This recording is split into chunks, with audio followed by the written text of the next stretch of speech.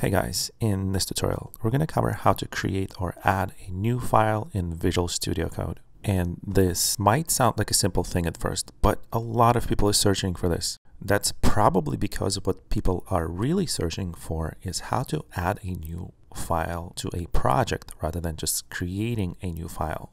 So here we're going to cover how to create a new file in Visual Studio Code. Now in VSCode, you can create a new text file or you can create just a new file. This really depends on the context of what you're trying to do.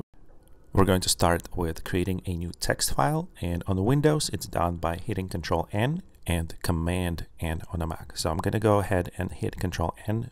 A newly created file will appear in the tabs and you'll have the option to select a language. So here, for example, I'm going to go ahead and find JavaScript and click on that, and this will add a draft for creating a JavaScript file. Now VSCode will treat this as a JavaScript file and color code your comments and variables and all that stuff. At this point, the file is actually not created until you save it with Ctrl S. I'm not going to do that, so I'm just going to go ahead and close it for now.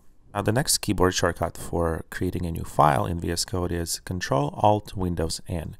I couldn't find an equivalent on a Mac. It probably doesn't exist, but post a comment if you know what it is.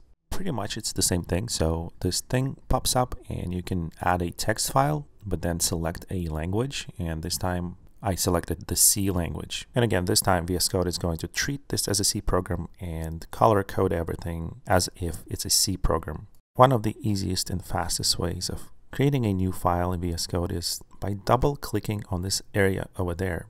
So again, the same dialog appears and I'm going to select the language. This time I'm going to type Python and select Python, and again VSCode will treat this as a Python program and not just a regular new text file. Now another way to start a new file is by actually going into the file drop-down menu in the upper left corner of the editor. Right there, and it has all the same options. So here I just created a new CSS file in VSCode.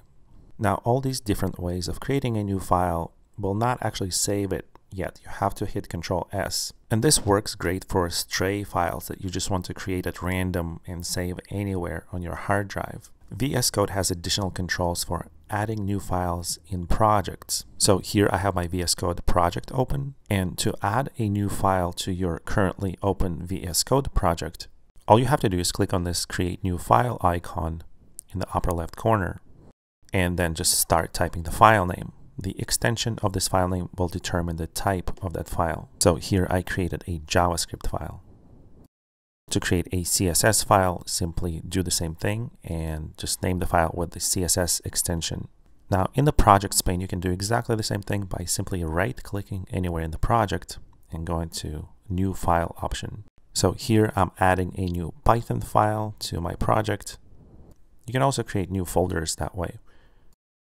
And here I'm adding a new settings folder to my project.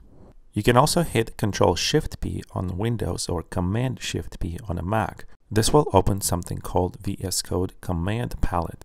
So just start typing file, and at the very bottom over there you will see an option to create a new file and then create a text file.